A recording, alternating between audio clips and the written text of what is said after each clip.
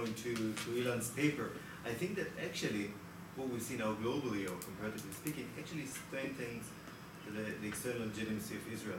For example, I have many colleagues who said in the past, "Oh, I'm not coming to Israel.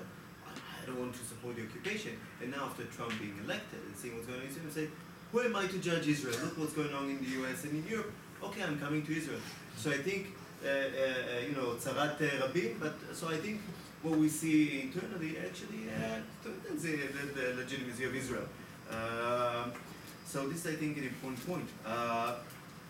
Just to respond to Christina's point, I think the referendum is a very special mechanism and a dangerous one.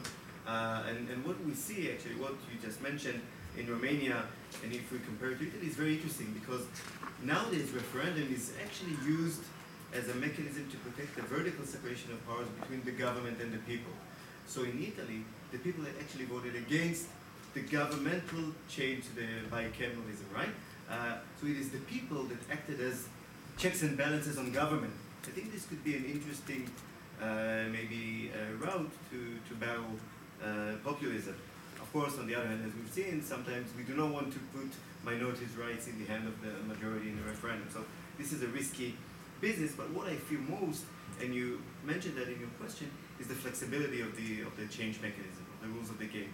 And I think in Israel, as we see in Hungary, the fact that you have a dominant party or the government controls the process, this is very, very risky because then you have a mixture of interests, constitutional interests, were supposed to be higher interests, and everyday politics.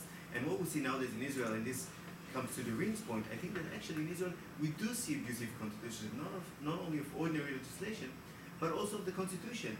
The dominant political party is abusing the basic laws, changing them, sometimes temporary, sometimes ad hoc, simply for political convenience, and some of these changes are taking place in a day or a day and a half.